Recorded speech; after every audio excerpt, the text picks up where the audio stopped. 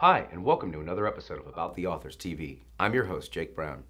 Scottish crime author Ian Rankin is among the UK's most revered and best-selling crime authors of all time, courtesy of his now legendary series starring Inspector John Rebus.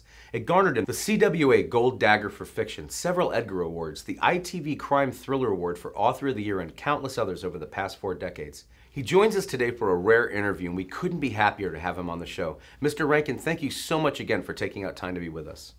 For viewers just now discovering Inspector John Rebus, you first met this one-in-a-million character while you were still back in college, correct? Well, I had been writing stuff since high school, mostly poems and song lyrics for bands that didn't exist. And eventually I started writing short stories, and the first 2 short stories I wrote were successful in competitions. And so I thought, well, this is what I meant to be as a prose writer. And I was at university. I was doing a PhD, a doctorate on the Scottish novel, and I got an idea for a book that featured a detective. I didn't read crime fiction. I mean, most people who end up writing mystery novels or thrillers have been fans of the genre as readers, and I really wasn't. I started reading mystery fiction after I'd written the first Rebus novel, and he was only meant to be around for that one book. I thought I was writing a dark, gothic novel about contemporary Edinburgh, that just happened to have a detective in it. So yeah, he came out of nowhere. He came out of nowhere, and that's always a good place. I like it when stories suddenly appear and demand to be written. That's the best kind of inspiration for sure. And talk about art imitating life. Did you actually really set Rebus to live across the street from you, from the apartment you actually wrote the book in while still a student in college? Yeah, I was a student, and I was sharing an apartment, a ground floor apartment with 2 other students. And I had what would be the living room area. So it looked out onto the main street, Arden Street. And I looked across, I had a little typewriter, an electric typewriter that I used. And it was in the bay window of the room. And I was just looking across and thought, well, this is where the guy lives. He lives 2 stories up across from here. And that was in 1984, 85, and he continues to live in that street, although I have long moved away. Did his name jump right off the tongue, or did you have to play around with possibilities for a while before settling on John Rebus? Well, I was at college. I was interested in postmodernism and that kind of postmodernist criticism, and I thought, I'm going to give this guy a name that means puzzle.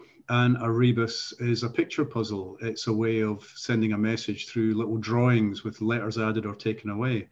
And when I was growing up as a kid, there was a newspaper and it had a kind of cartoons and stuff for kids to do. And they had a rebus. I didn't know that's what it was called, but it had a rebus in it every week, which I really enjoyed doing. So I gave him the name, thinking I'm only going to use this guy for one book. It's a little in joke. It's something that people who appreciate literary criticism and postmodernism will enjoy. I think I gave him the first name John, by the way, because of John Shaft, who was one of the first detectives I really liked.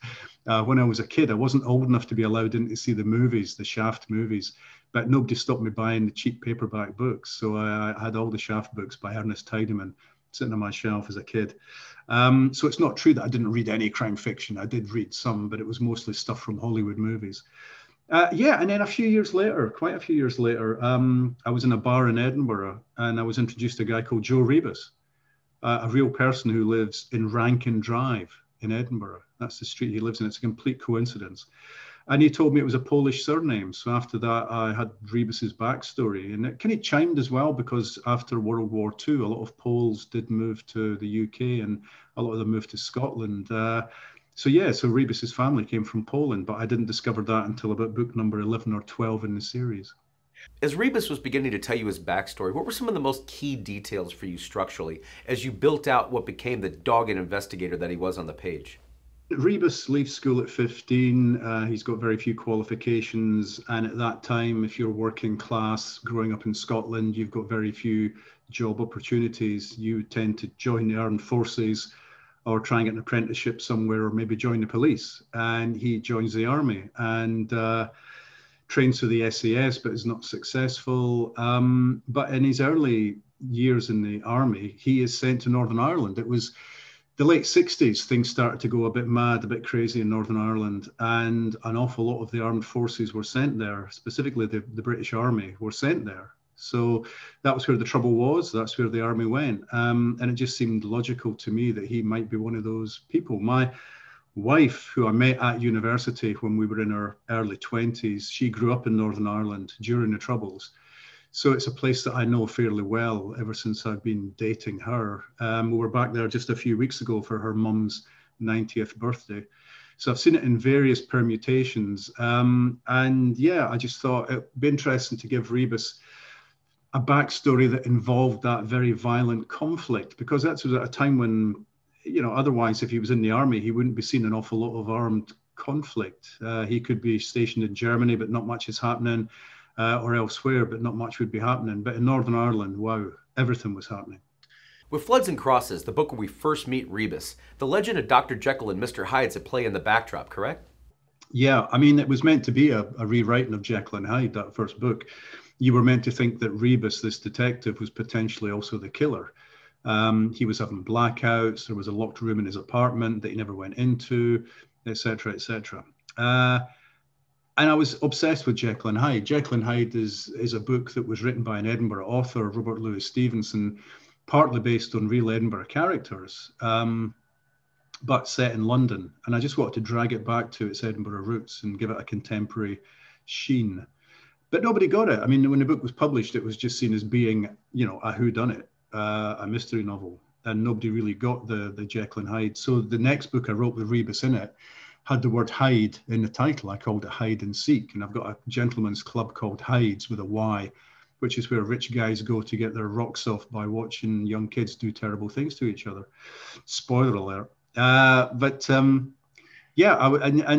continued. And I still reference Jekyll and Hyde probably more than any other work. Wow, so it echoes throughout the entire series. Why did you feel it was the perfect setting to hang this sort of haunting mythology over? Because to me, Edinburgh was a Jekyll and Hyde city. I mean, all cities are, I guess, but Edinburgh's got this reputation. It's cultured, it's civilized, it's clean and safe and everything else. But when I was a student here, it had terrible problems with drugs and prostitution and unemployment. Train Spotting, Irving Welsh's book, would be written a little bit later on, would deal with some of that. And I just thought there are these two Edinburghs. There's the Edinburgh of the haves and the Edinburgh of the have-nots. And so Stevenson's Edinburgh, to me, was very much still alive. Rebus hunts down some truly memorable antagonists over the course of his crime-fighting career, and Wolfman is no exception. Was this based on any real-life villain from Edinburgh, from its past? I was pretty stupid when I was young. I mean, I'd written a book called Watchmen, which was my attempt at a spy novel. Then I wrote a book called West Wind, which was my attempt at a big fat thriller, international conspiracy thriller. I thought, I'm going to write a Rebus novel. I'm going to give it a W title. I'm going to have a serial killer. What will they call him? It begins with W, Wolfman. Just seemed to be. And then my American publisher didn't like the title. In the UK, it was published as Wolfman, but in the States, they changed it to Tooth and Nail, which I thought was a better title. So later on in the UK, we changed it to Tooth and Nail as well. I was enthralled to the serial killer novel. I mean, I was not making much money. I wasn't at that time a full-time writer. I was looking at Thomas Harris with Hannibal Lecter and thinking, okay, is this how you do it? Is this how you become successful? You've got a very rococo serial killer. So my guy is very heavily based on the killer from the first Hannibal Lecter book. Whether it's a sex scandal in hide and seek, corrupt politicians and stripjack, or suspicious suicides and Let It Bleed, you tackle very realistic criminal scenarios that we read about every day in the paper. Did you pick some of those plots right out of the headlines? Most of my books begin with a kernel, a seed that is taken from the newspapers or the magazines. I was a sucker for the thing was I was a sucker for the news. I was about to say I used to read the news a lot and listen to the news, and I still do. The thing was I wanted people to believe in these books, and there would be people out there who would pick one up and go, "Oh, that really happened," or something like that happened, but not in Scotland. And then bizarrely often something would happen afterwards. So Hide and Seek, the second Rebus novel, which is about this cabal of rich men and using male prostitutes, etc., etc. A few years after it was published, police in Edinburgh started to investigate a rumour that this was happening. It was judges and lawyers were consorting with rent boys and being blackmailed by them as a result. And there was apparently a list of names of all these men that was in police headquarters in Edinburgh and was stolen. It was stolen because someone could break in by opening an open window. They went in through an open window on the ground floor and went into an unlocked filing cabinet where this list was. It was just ridiculous. But anyway, people then went, "Oh, you know what's going on. How did you know several years ago that this was actually happening?" And so I got a reputation of someone who actually knew what was going on. And I've always liked to play that game with the reader, that they go, "Hang on a minute, that really happened. So maybe everything else in this book is true as well." You're definitely a master at that craft. The Black Book is one of my favorite and most brilliant examples of that art in action on the canvas, so to speak. But I mean, there was a hotel on Princess Street that had burned down in mysterious circumstances. And that gave me the starting point for that book. I thought, well, who burned it down? Why did it burn down? What happened there? What were they trying to cover up?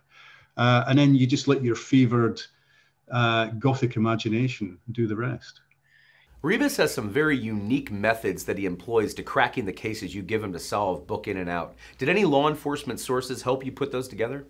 You know, I was lucky that I was getting published early on. I was learning the craft. Some writers don't get published. They have to learn the craft first. So each book I felt was getting better than the book before, getting more confident, taking on bigger themes, geographically getting wider and everything else, and just getting more complex storylines and 2 or 3 storylines intertwining. And that was all, I was learning all of that as I did it. And I was just lucky that I was also getting published at the same time. And I decided that Rebus would exist in real time. So he goes from being a detective sergeant, which he is in book 1, to detective inspector. And then he never goes above that, because I'd got to know cops, and cops told me that once you go above the rank of detective inspector, basically you just sit in an office. You don't go out investigating crimes anymore. So I thought, no, I want this guy to be out on the streets. That's where he feels comfortable. So he's going to age in real time, but he's not going to rise above detective inspector. He is, of course, a maverick. He's an outsider. They're always more interesting people to write about. He's got a busted marriage. He's got a daughter that he seldom sees. And I was kind of making it up as I went along, but I was growing in confidence and giving him more to do. And I'd give him sidekicks and then think, no, he doesn't actually need a sidekick. And then think, no, actually he does. The reader needs him to have a sidekick so they can ask the questions we want to ask, as happens with Holmes and Watson. And all of that was, this growing in confidence and selling more books and selling a few more books and a few more books. It was a long, slow process, but it was very good. And if I'd become an overnight success with book 1, I would have lost all of that learning curve. And that learning curve has stood me in good stead. Turning to those sidekicks, who are a few of your personal favorites to write throughout the series? I liked Templar. I thought she was good. She was Rebus's boss in the first book, but they end up having a relationship. I just thought there's no way that can continue. She can't continue to be his boss and them have a relationship and work together and all the rest of it. And through the course of the series, there have been lots of women who have come and gone from Rebus's life. He has learned, the lesson he's learned is that people close to him tend to get hurt. Sometimes it's his fault and sometimes it isn't. So he has actually pushed people away, almost psychologically and physically pushed them away, because he doesn't want people around him who will then end up getting hurt. Brian Holmes, I thought was an interesting character. There's a journalist in some of the early books that I liked a lot, so much so that I actually brought him into my London-based spy novel, which actually wasn't a Rebus book, but I brought him in there anyway. Jim Stevens. Yeah. You're better than this than I am. I've been writing these books for a long time. I've forgotten most of the names. Jack Morton was Rebus's kind of sidekick very early on, and then sadly he didn't make it. And I didn't know until I pulled the trigger that he was going to die. The book told me, and that's happened a lot of times. Rebus was friendly with a priest, and the priest died, and I didn't really want that to happen, but the book said it has to happen. It must happen. So I'm kind of at the mercy of these stories. Once the story gets going, it's got a logic of its own and a mind of its own, and I just kind of hang on for dear life while it takes me where it wants to take me. Alongside the Wolfman, who are some of your favorite villains to face Rebus off with throughout the years? The Weasel comes right to mind. Okay, we've got Maurice Gerald Cafferty, Big Ger Cafferty, who is he's a gangster. He's an old school gangster. Again, a dinosaur, the last of his kind. And he's still hanging on in there. I mean, God bless him. He's been around for a lot of books now. He was invented because I needed Rebus to be in Glasgow to do something. I thought, why is he Why is he in Glasgow rather than Edinburgh? Always in Glasgow giving evidence in a court case. Who's in the court? A Glasgow gangster. So Cafferty was invented to be a Glasgow gangster rather than an Edinburgh gangster. And actually in the series, if you read it closely, you'll see there are two completely different backstories for Cafferty. I screwed up. So in one of them, he's born and brought up in Glasgow, and in one of them, he's born and brought up in Edinburgh, because I'd forgotten. There's a few mistakes in there tucked away. Yeah, and I thought he would have someone like the Weasel. He'd have a kind of lieutenant who's sort of going out and on the streets and is a bit kind of scuzzy, so he can sort of, he's invisible to most people because he's just a kind of scuzzy, looks like a homeless person, and you can't trust him. So hence the name Weasel. So yeah, immediately when you give him that name, you conjure up a face. I think you conjure up the clothes and the face and the body, a bit like in Dickens. When Dickens gives you a name of a character, you kind of know what they're going to look like. And I enjoyed doing that with a lot of the characters. Vanderhyde was another one. I think I got Vanderhyde from the phone book as a surname, but I just wanted the word Hyde because he pops up in Hide and Seek. I just wanted to get the name Hyde into one of my books. And I was just thrilled when I found there was a real person called Vanderhyde living in Edinburgh. I used to go through the phone books a lot for characters, and also real people would pay money to charity to be in the book. So sometimes, and they always want to be goodies. They never want to really be. Actually, that's not true. Some want to be baddies. But that's always been a lot of fun as well. Names are, I've had a lot of fun making up names. I do enjoy making up a good name.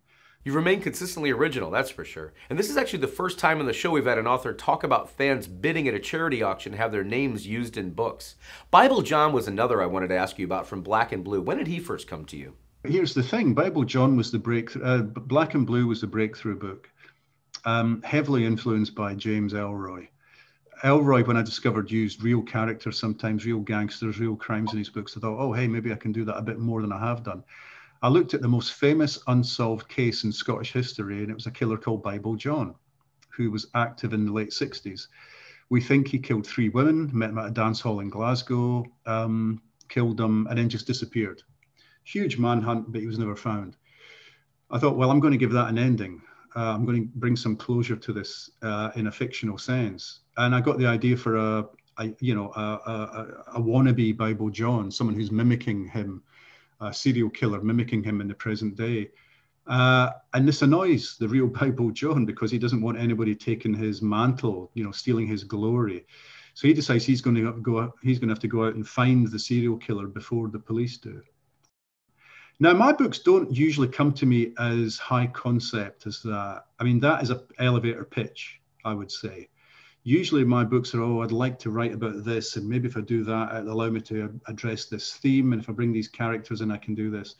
And I just build the book together slowly. But that one, it was boom. It was Bible John trying to find the killer who's mimicking him. And I was always, for years after that, I was always a little bit nervous when I did events that when I looked in the audience, I would see someone who would actually be Bible John, who would be coming to get me. That right there sounds like a great plot for a novel, an author being stalked by a real serial killer featured in his book. With the IRA backdrop to moral clauses, were you worried about anything in terms of actually writing about them on the page? I think it's potentially problematic if you're a novelist, if people think they can see themselves in your books and they don't like what you're saying about them. So yeah, gangsters, for example, I've had Glasgow gangsters say they think that they're, Cafferty is based on them, or other characters in the books are based on them. Or even more troubling is when they say they're thinking of writing a book and will I help them? They're going to come to me for help, dear God. There was one woman who lived in a tough estate, a tough working class kind of project in a small city in Scotland called Stirling. And she had roused the local community to basically kick a paedophile off their turf. And that gave me the start of the book Dead Souls. I just got the idea. And so there's a character very like her. Well, when I did the first event for Dead Souls, I did it in Stirling, and she was sitting front and center, tapping the book, looking at me and pointing. I know who this is based on. I know what you did here. And she was a pretty scary person. I was a little bit worried. But in fact, afterwards we chatted and she was okay. But yeah, it happens, it happens. The Northern Ireland stuff, not so much. I think anybody, because I'd never really lived there, I do know writers who live in Northern Ireland and do write about the Troubles, as they are euphemistically called. And they've always got to be pretty careful who they're writing about and how they're writing about them. And sometimes sometimes I've not pulled the pin. For example, that book, Dead Souls, which was based on based on a true story of a paedophile who was outed and chased off the community. In my version, he's killed, and he's been outed by Rebus, who then feels a bit guilty and decides that he's got to find the killer. And originally I was going to do the sections from the paedophile's point of view in the first person, and I thought, no, I don't want to do that. I had 2 young kids, and it was maybe moral cowardice, which is something maybe novelists shouldn't have. But and maybe everybody's got their lines they don't want to cross or they can't cross. I just thought, I don't want to share headspace with you. Years ago, I did a TV documentary about evil, and I got fantastic access, extraordinary access to the people I wanted to speak to. My producer, unbeknownst to me, wrote to a serial killer called Ian Brady, one of the Moors murderers, infamous in UK history. Wrote to him in his asylum, his psychiatric hospital. And Brady wrote back and said, this is wrong. What happened was the producer wrote to Brady's mother and said, can we interview you about what it's like being Ian Brady's mother? She sent that on to Brady, who got in touch with the producer and said, no, Mr. Rankin doesn't talk to my mum. He comes and talks to me. And I said, and the producer was very excited about this. And I said, no way am I going near that guy, because he was all about mind games, Brady, all about the mind games. He wrote the only book I've ever read I would gladly see burnt, which was an apologia for serial killers. But so I wouldn't do it. I just wouldn't go there. And so I let the producer down. No, the producer did do other stuff for me. I mean, I was exorcised by a priest in Rome, and went to death row in Texas, Huntsville, Texas, to talk to a guy who'd been on death row for 10 years, and so on and so forth. Being born in a rural coal mining village in Scotland, when you reflect back on your upbringing, did you ever think that first picking up a book and then a pen would take you to such great heights as you've gone throughout your career? I started reading at a young age, but it was mostly comics. It was mostly Batman and Superman. My parents weren't great readers. They probably only read books during the summer vacation when we went away. So there weren't many books in the house, but there wasn't a bookshop in my village. It was a coal mining village. There was a newsagents that had kind of cheap paperbacks. That was about it. But we had a small library that had been endowed by a local guy called Carnegie. You probably heard of him. And he was from Dunfermline, near where I grew up. And so I used to haunt that place. And one of the most exciting days was when he said, Ian, you're now old enough to go from the children's section to the adult section. Oh, let me hear about it.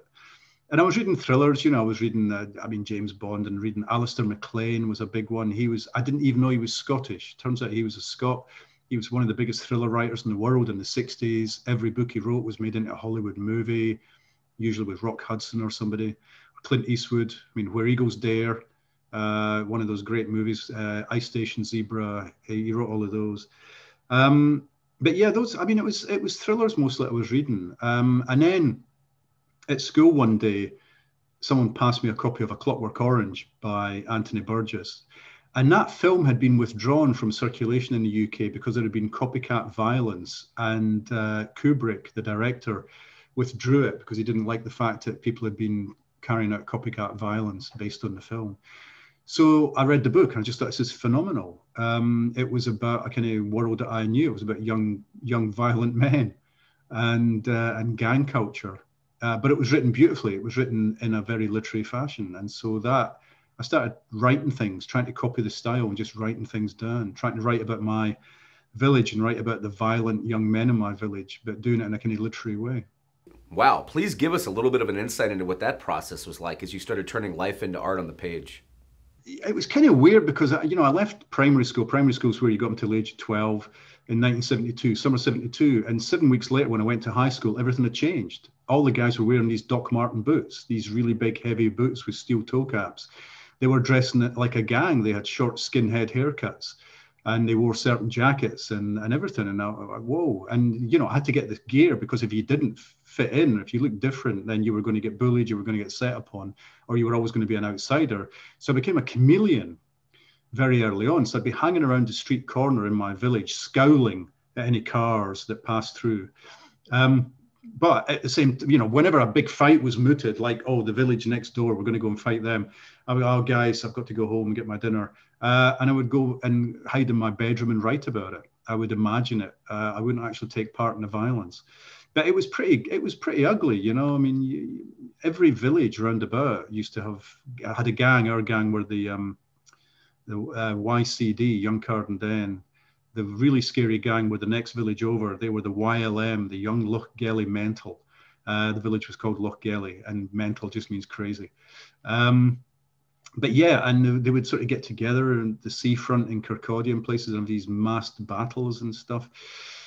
It made you fearful. It made you fearful. And, I had a poetic soul. I was listening to prog rock and I was writing song lyrics and poems to girls I couldn't talk to in school. But on the surface, have to look like this rough, tough, gang member it was weirdly dislocative.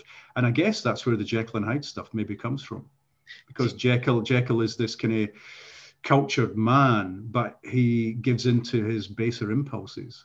I have to imagine attending University of Edinburgh was an escape of sorts from everything going out on the street. Oh, totally, man. Oh my God. I was meeting my people. It wasn't the classes that I went to that were important. It was everything else. It was all the extracurricular stuff. I was meeting people who wanted to be playwrights and poets and singers. Let's get a band together. Okay, let's do it. Let's make a film. Let's put on a play. Let's have a magazine. Let's put on events. Let's review movies. Just everything. And I got very, very involved in that. And I was meeting people who were as excited by literature as I was. It was still tough. I mean, the first 2 years having to read stuff like, I don't know, Wordsworth or Thomas Hardy, that wasn't really my bag. But I got through it and I got to the really good stuff, which was American literature. That's what I really wanted to do as an undergraduate. And eventually I got there. And I was in bands and I was writing, poems and eventually short stories and trying to get published, getting lots of rejection letters. It was and of course it was a time of punk. I mean, that was also hugely important to me. In 1978, I got to Edinburgh University, October 78. The first band I saw, the student freshers week, as we call it, the week for the kind of new students, the first band was the Ramones.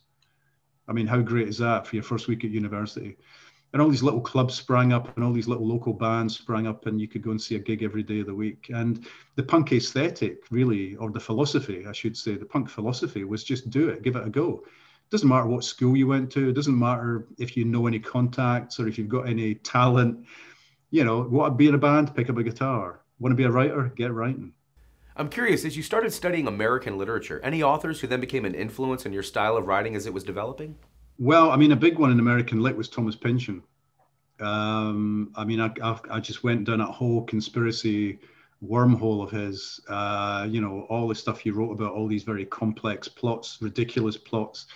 I just felt, I had a jacket that I got from a charity store, and I put the kind of muted trumpet on the back, which is one of the symbols he uses in the Crime Lot 49. I just fell for that big time. But there was a kind of renaissance of Scottish literature at the time. It wasn't being taught in university, but because I was in various writers groups, I was getting to meet these writers. The big one at the time was Alistair Gray. Lanark was this big breakthrough book. He was an artist as well as a writer. It was a very complex book. It was partly set in the future, partly set in the past. It was about two people or one person. We were never very sure, but it was a kind of clarion call that Scottish literature was big. And then there were writers like William McIlvanney, who was a literary novelist and a poet, but he'd also written a couple of crime novels. Hugely important to me when I was starting to think about writing about Rebus, because he made it okay to write crime fiction, to write about detective, because he did it and he was a literary novelist. So it must be literature. And I met him in the early 80s. I met him for the first time at a book festival, and I said I was writing a book about a cop, and it was based heavily on his Laidlaw was the name of his character. It was based heavily on his Laidlaw novels, and he wrote Good Luck with the Edinburgh Laidlaw on the inside of my book, which I thought was really fun. All of that was important. There was a kind of buzz. There was a real buzz about the place and a real sense that things were happening. They weren't always happening in the lecture theatres, but they were happening somewhere nearby. It sounds like an amazing amount of literary culture to be surrounded by. And it's against this backdrop you began working on your first book while still in college, The Flood. I'm not mistaken. Yeah, I'd written novels before that. At high school, I wrote a novel that must have been 20 pages long about a young guy who's misunderstood in his village and goes to London and drowns. Uh, then I wrote a comedy set in a hotel in the Highlands of Scotland called Summer Rights. That I sent it off for publication, and everybody turned it down, so it went in the bottom drawer. And then The Flood came along. The Flood was a short story that raged out of control, again about a young guy growing up pretty much where I grew up, feeling misunderstood and his adventures and misadventures in life. And it was a very small publishing house in Edinburgh, independent publishing house that had been started by the students. And again, it grew from punk. Let's start a publishing house.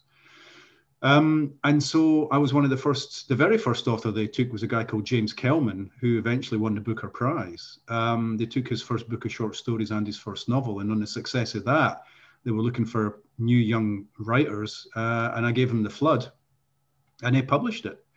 And it was what a buzz that was. And in fact, it was the same day. I know this because I used to keep a page-a-day diary. But the day I went in to sign the contract in their office for The Flood, I then went back to my student apartment and sat down and got the idea for Rebus. And same day. It was the strangest thing. Sounds like serendipity at work. Over the next couple novels that followed, Watchmen and then West Wind, why were you intrigued by the spy backdrop to make that such a key feature of both books? You know, I don't know that I was engrossed by the spy world, but I loved Graham Greene. And Graham Greene had written a spy novel called The Human Factor. And my attempt, Watchmen, was just really my attempt at rewriting Graham Greene's The Human Factor. By this time, I was living in London. I'd left university and I'd moved to London with my wife. She had a job, I didn't. And I just thought, what kind of book can I write about London? And a spy novel seemed to suggest itself. You had Le Carré and stuff like that, you know, and I just thought maybe a spy novel. And I was also looking for, what can I write that will sell? I want to be a full-time writer. I want to be a successful writer. What can I write that's going to make me some money? And when the spy novel didn't work out, I then wrote West Wind, which was, you know, a big fat conspiracy theory thriller. That didn't sell either. And to fast forward a couple of years, my wife and I then moved to France, and suddenly I was the main breadwinner. And one Rebus novel a year wasn't going to do it. They weren't selling well. I wasn't making enough money. So I was having to write 2 books a year. And my publisher did not want 2 Rebus novels a year. They were finding it difficult enough to sell one. So along comes Jack Harvey. And I wrote under a pseudonym, and I wrote 3 big fat thrillers just to make some cash. And as soon as I could afford to drop Jack Harvey, I did. Well, we'll consider that section of your catalog covered then. By the time you were a decade into writing the Rebus series, with The Hanging Garden and Set in the Darkness, I imagine he spoke to you in a pretty intuitive voice by then as a lead character. Yeah. I think, you know, the early books were The Apprenticeship. And by the time I got to Black and Blue, which is a much meatier book, a much longer book, a much more complex book, The Apprenticeship was over. That book won the Gold Dagger. It was shortlisted for the Edgar in America. It was my breakthrough book. And after that, yeah, I was more confident. I was making a bit more money. I thought, okay, I can make a go of this. I still wasn't hitting the top 10, but, you know, I was selling enough to get by. Hanging Garden was based on a true story, a place we were living in France, and near us was a place called Oradour, where an atrocity had taken place towards the end of World War II, and I used that as the backdrop. Again, weirdly, I thought, how can I write about this from an Edinburgh perspective? Oh, I know, I'll have a guy living quietly in Edinburgh who, you know, might have been involved in this atrocity. And then, like, when the book was published, it turned out there was a, you know, suspected Nazi war criminal living quietly in Edinburgh who had been investigated by a TV documentary, and he was about to sue them. And I think he was thinking about suing me as well. But luckily for me, he died of old age before he could. So yeah, there was all of that stuff going on. I felt confident about Rebus by then. I've never known what he looks like, but I knew the inside of his head. I think I had his voice, his mannerisms. I knew he drank at the Oxford Bar, a real bar where I also drink. He would still be living in Arden Street in Edinburgh, even though it's mostly students who live there, not cops.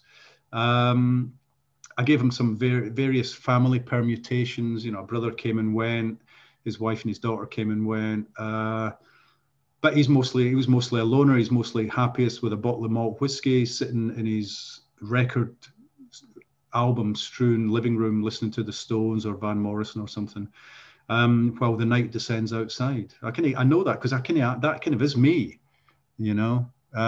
Put me in a room with a hi-fi system and a bottle of whiskey, and I'm happy. How much fun was it for you as you got into later books in the series like Resurrection Men, A Question of Blood, Flesh Market Close, The Naming of the Dead, and Exit Music, especially adding a new sidekick in Siobhan Clarke? Yeah, I mean, I'd given Rebus sidekicks, and then I thought, no, he's not really a sidekick kind of guy. He's a real loner. But then I thought, no, he really needs someone to bounce things off, and the reader needs someone to be asking him the questions they want the answers to. And Siobhan Clarke arrived on the scene. Siobhan Clarke arrived, and I'm not exactly sure why, but she was there. And I thought, well, it's a young woman. That's going to be interesting for him as a kind of older, cynical guy. She's college educated. She's born in Scotland, but brought up in England. So she's actually got an English accent, which again makes her a little bit different. So there's quite a lot for Rebus for me to play with in their relationship. And you know, she's got her own way of doing things. She is not a maverick. She's not an outsider. And she knows that if she is, then she's not going to progress through the ranks of the police. So it's a bit of a double-edged sword being closely linked to Rebus, because he can drag you down. But she tries to teach him that there's more than one way of looking at the world. Rebus really sees the world in a binary way, black and white, good and evil. Once someone's a villain, they're always a villain. Whereas Siobhan she's more like me. She's more liberal in her views and her politics and everything else. And she's trying to teach Rebus that there's a much more nuanced way of looking at the world, that people can change, that people can come out of jail and not, you know, reoffend, etc., etc. So yeah, I like her a lot, and she's been incredibly useful to me. And of course, you know, as Rebus creeps towards retirement, there's always the thought at the back of your mind that maybe she can hold down a series. And I've often thought about, you know, giving her a book of her own, but I've not found a story yet that feels like it's her story. Something that's really, really going to grab her and that she's going to work away at. So I'm still waiting for that magic dust to land. Well, I imagine fans are too, especially after hearing that reveal. You touched on aging Rebus, which you've done in real time throughout the series, even braving him into retirement a bit while still finding ways to keep him on the front line fighting crime. Tell us a bit about how you pulled that trick off. So it got to the point where Rebus had to retire, and I thought, well, okay, can I still write about him? And I found ways to do it.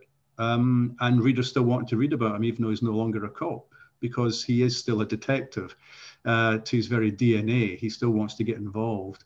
But he's an old-fashioned cop. He depends on the streets. He depends on contacts. He depends on talking to people and actually going places and doing stuff.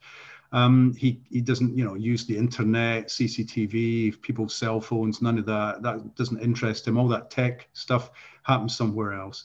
He's a bit of a dinosaur now because he's the last of that breed of cop that used to exist. We meet another of Rebus's recent mainstays, D.I. Malcolm Fox, first in The Complaints and then for 8 bestsellers that follow, concluding most recently with A Song for Dark Times.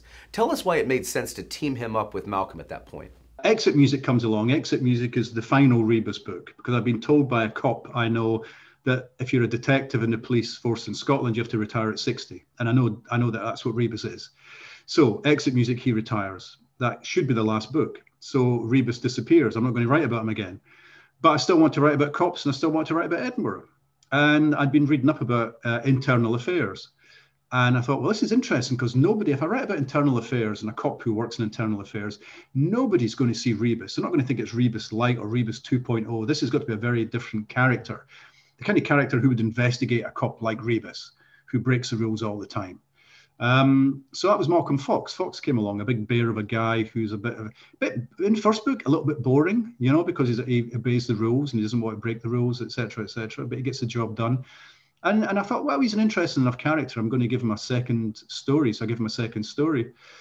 But then I got an idea for a book, and I thought, hang on, it's a cold case, and there's a unit in Edinburgh that deals with cold cases, unsolved cases, and that unit is staffed almost entirely by retired detectives. If I'm going to write the story, I need a retired detective. Well, I could make one up, but I've already got one. So Rebus comes back, and the first page of that, I remember being terrified that his voice would have gone, because it had been 5 years since I'd written about him, or really much thought about him. And the book opens at a funeral, and Rebus is there. He's as far back from the other funeral people as he can be, and he's just desperate for a cigarette. And I thought, yeah, you're back. It's like I've just unlocked that little cell, and you've come leaping out into my head again. And so, yeah, I thought he'll stick around for a few books, working cold cases. Then, yeah, I got to the point where he would have to retire. And I thought, can I keep writing about him? But I just keep finding things for him to do. I just keep finding stories, and he seems like still the perfect person to investigate or to front the story or to tell my story. I've talked to a lot of your UK brethren on the show about having their series adapted to TV, some to favorable results and others not. For you, when you heard Rebus was going that route with John Hannah and then Ken Scott, how did you feel about it once you watched it? Well, I never watched it. I've never watched the TV shows. There've been two actors who played Rebus during the course of that, and I decided early on. I phoned up a few crime writers whose work had been put on TV. I said, "Do I get involved?" Yeah, you get involved if you want. Don't get involved. I said, "But it will change the way you write about your characters." I went, "Well, I don't want that to happen." So I decided that I would not get involved and I would not watch. So I've got the DVDs and stuff sitting here on my shelves, but I've never watched an episode. It's still on TV late at night, once a week, and I sometimes I flip past it when I'm sort of, going from channel to channel, but I've not watched a whole episode. So it wasn't much fun for me, and I think fans were, the stories were so compressed that fans felt a little bit cheated. I mean, to take a Rebus novel, 400 pages, and compress it to 60 minutes of TV or 90 minutes of TV, which is a 60 or 90 page script, you're throwing out all the good stuff. All the good stuff is getting thrown out. You've had some colorful creative partnerships over the course of your career, whether co-writing Dark Road with Mark Thompson or an opera with Craig Armstrong. And most recently, you teamed up with one of your heroes, the late great William McIlvanney, to finish The Dark Remains. You must have really been excited about that one. The thing about collaboration is it's very different and novelists aren't used to doing it. So it makes me think in a different way. It gives me challenges. So doing a play when you're sitting there with someone and they're saying, well, you can't have this many characters and it can't take place over this length of time, and you've got to have a set that can have doors in it, and they can't suddenly costume change and time can't suddenly jump. And all these things when I'm writing plays, it's a learning curve. And yeah, writing the opera was a huge learning curve. A libretto based on a real life character called Gesualdo, and yeah, they've all been fun in different ways. But the thing is, it keeps you on your toes. You don't get lazy, you don't get blasé, because suddenly you're learning new tricks. And I think writers always need to be learning new tricks. And I hope that if I ever said, that's the nice thing about Rebus aging in real time, is the books are never the same. No two books are the same, because he has moved on in his life. He's not the guy he was in that previous book. His relationships are not the same. The police force is not the same. Scotland is not the same. So that's been really good for me, because it keeps me on my toes. In the latest Rebus novel, I took him way up to the north coast of Scotland to get him way out of his comfort zone and get me out of my comfort zone. And that book was written during lockdown, so that was a joy. That was my escape tunnel from COVID. Can fans look forward to Rebus returning to the page anytime soon? I'm not working. I mean, having finished A Song for the Dark Times, I then got involved in this book, finishing off a manuscript that Willie McIlvanney had started. We're going to talk about that. Then as soon as that was finished, I got involved in a TV project, which took up the first half of this year. Then I had to write a stage play. So I've just finished writing a stage play, and Rebus is in the stage play. What's the title? And would you tell us a bit more about writing posthumously with William McIlvanney? That's fascinating. Oh, I'm not going to, better not tell you that. I've told you too much already. Because it's not been, we've got a producer, but nobody's agreed to put it on yet. So it might jinx it if I tell you what it's called. But anyway, so I've done that. The next book I write is probably not going to be a Rebus novel. It's going to be a high concept thriller, I think. And then the year after that will be Rebus. Yeah. But I literally just finished writing A Song for the Dark Times, and then a publisher came to me and said, look, we've got some manuscript pages by William McIlvanney. We've already spoken about him. He was a huge influence on me. His Laidlaw crime novels were a huge influence on me. He had died a few years before. He'd left some handwritten pages for a Laidlaw novel, not having written one for decades. And his widow had typed him up and given him to the publisher and said, do you think anything, is there enough here to get a story, a book? So they asked me if I would look at it and give my advice. And I said, well, yeah, if you do X, Y, Z and bring this in and do that, you could probably get a short novel from these notes. And I said, well, will you do it? She wants you to do it. And I thought, well, he's got a very different style to me, much more poetic style. And also his books are set in Glasgow, and this one was going to be set in 1972. 1972, I was 12 years old and living in the other side of the country.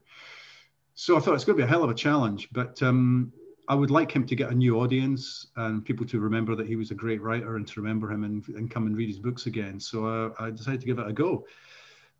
And my wife will tell you it was hard work, getting inside his head, making sure it was him, not me. It was an act of ventriloquism. Um, and it was sent to his widow, and she wrote me a lovely handwritten letter to say two things. One was that she couldn't see the join. She couldn't see the join where it stopped being him and started being me. And the second thing was that it was like he was in the room with her again, like he was sitting next to her as she read his words. So that, for me, that's a success. You know, even if the book sells 0 copies when it's published in September, that's still a success for me. Along with McIlvaney, I understand we're both big Lawrence Block fans. For me, it's Scudder. It's always Scudder for me, the Matt Scudder books. They were a huge influence on Rebus as well, especially Mick Ballou. Mick Ballou is basically Big Ger Cafferty. I mean, Cafferty is a homage to the gangster Mick Ballou in the Scudder novels. And I've told Lawrence Block that. One of the great thrills about becoming a successful writer is I've got to share stages with these people. I've got to share stages with McIlvaney. I've got to share a stage with Lawrence Block. All the writers I've admired, I've ended up, being able to meet, talk to them, get books signed by them. I guess because we're all still fans at heart, right? I've done it so many times. I've got, gone up to William McIlvaney to say how much I like his books. Lawrence Block, Larry Block, to say I'm a huge fan. Elroy, terrifying though it was, going up to him with a kind of cheap tatty paperback of his to get him to sign it for me. And they were all generous. They were all generous to a fault. And this was a young writer. They didn't know me from Adam. They had no idea who I was, but they all gave me the time of day. And writers are pretty good that way, pretty great that way. And again, especially in my genre, I think. Your career's traveled some certainly unusual and outright unique paths in the course of getting to where you sit today. When you reflect back, what are some of the points of advice that you'd share with writers looking to follow in your footsteps? Well, I've never attended a creative writing class in my life. I just read a lot of books and sat in my room and wrote a lot. And then learned to self-edit, learned what was good and what was bad and what was indifferent and what could be improved and how you could improve it. And that's just trial and error a lot of the time. There comes that scary moment where you've got to show it to someone, a friend or a stranger, and they're going to give you some hopefully genuine feedback. And so you've got to get a pretty tough carapace. You've got to get a pretty tough skin to survive that, because nobody likes it. Nobody likes being told their baby is really ugly. Okay, nobody likes that. Your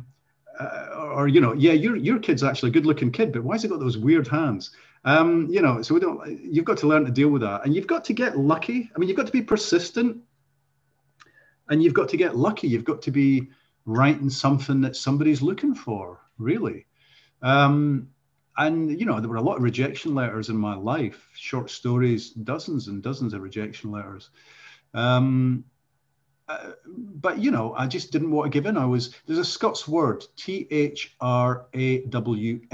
thrawn, which just means stubborn, hard-headed, not going to give in.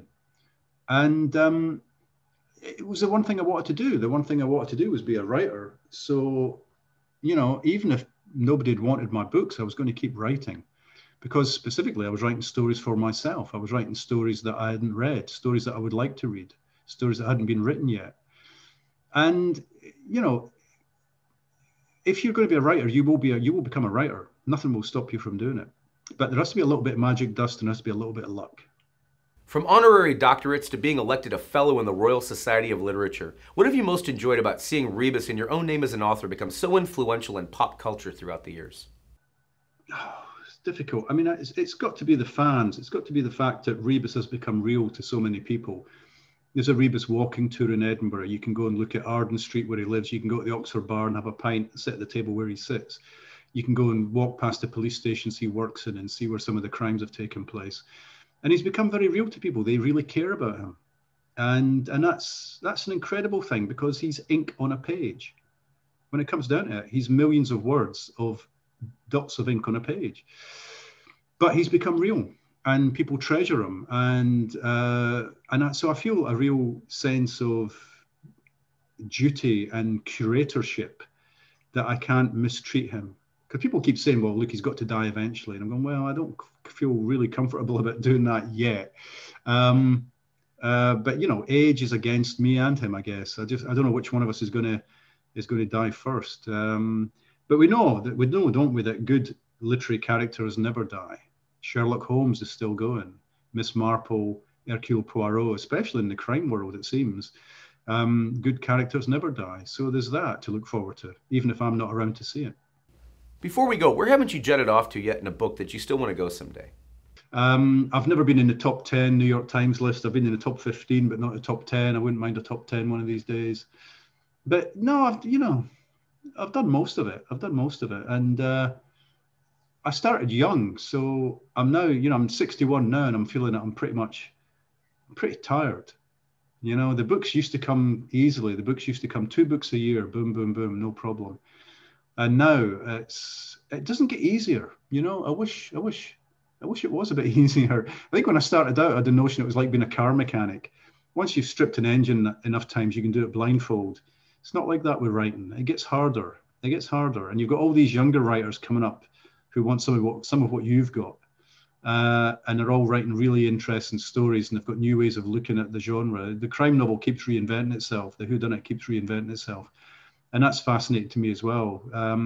So maybe I need to slow down a bit and do a lot more reading and read some of these great young writers. Mr. Rankin, it's been a rare privilege. I cannot thank you again for taking out time to be on About the Authors TV. No problem at all, man. It was nice talking to you, and that's my work done now for the day. I can go to the pub.